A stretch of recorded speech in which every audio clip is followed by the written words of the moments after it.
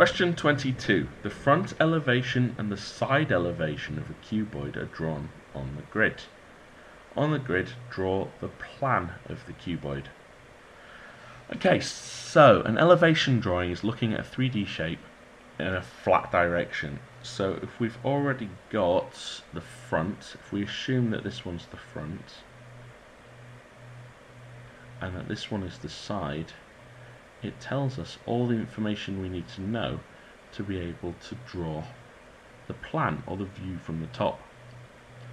So the front tells us that it's going to be 6 across. So it's going to be 1, 2, 3, 4, 5, 6 across. The side view tells us that it's going to be 4 across on the side. Biggest mistake people would make is assuming it's going to be 3 is the second dimension.